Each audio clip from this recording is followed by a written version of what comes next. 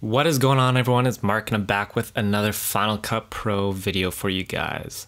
If you guys have been noticing, it's a huge trend right now, especially with TAYLORCUTFILMS.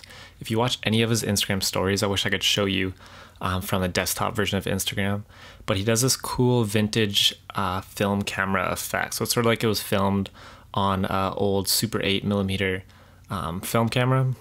And I've noticed a few other Instagrammers are starting to do this as well. Arnie Watkins sort of copied this effect, and then a few other people I've seen have been using it too. And I think it's really cool and super unique if you use this for either an actual video to replicate this film effect, or even just when you're doing Instagram stories and editing them in Final Cut Pro.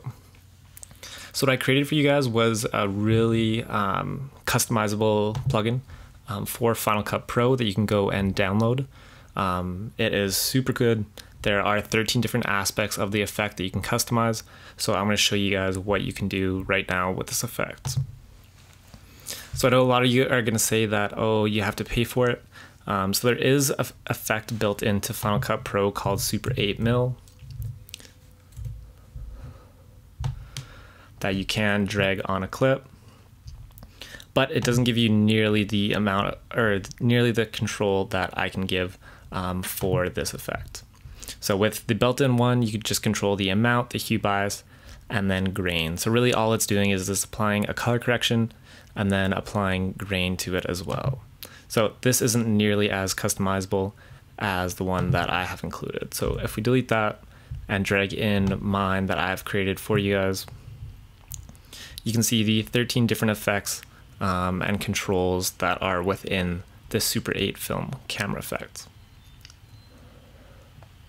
So as you can notice, there is a brightness slider if you want to increase the brightness of the clip.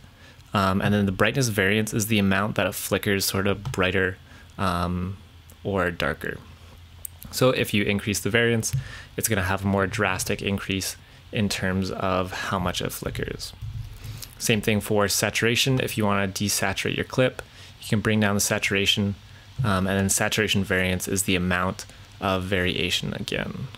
And the next ones are really cool because this adds a whole bunch of the film grain overlays that you'll notice, and that's what makes these film shots unique. So the scratches, as you can see, are sort of these vertical lines that appear across the frame. So if you want to get rid of those, just bring those to 0. I like a little bit of them. I think it gives a more realistic interpretation. And then hairs you can add, it's a little bit harder to see, and then dust as well. And then grain, of course, if you want to make it super grainy, which I don't think looks as good, so we're going to dial that back just a little bit. At around 20 is good. Jitter is how much the clip is sort of going to jump around. So what happens with a film camera is as it goes around a reel, the shots don't perfectly align every time, the individual frames, so there's going to be a little bit of bouncing around, and you'll notice that in TAYLORCUTFILMS if you watch his stories. And then the focus blur is the amount of Gaussian blur that is applied to the effect or to the clip, and the variance is how much that goes in and out of focus, which is really cool. And then finally, the effect opacity is how much of this effect is actually applied to the clip. So if you drag that to 0, we are back to our normal clips. You can drag this to wherever you'd like it to find sort of that sweet spot for your individual shot. But this is the effect for you guys. It is super powerful, and I think a lot of you are gonna really enjoy it.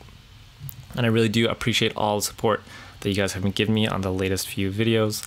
I'm really trying to bust out at least 1, hopefully 2 or 3 videos every single week for Final Cut Pro as well as Premiere Pro.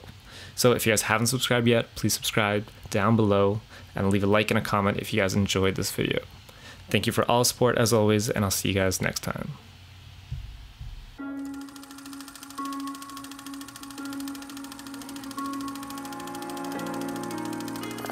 Marc.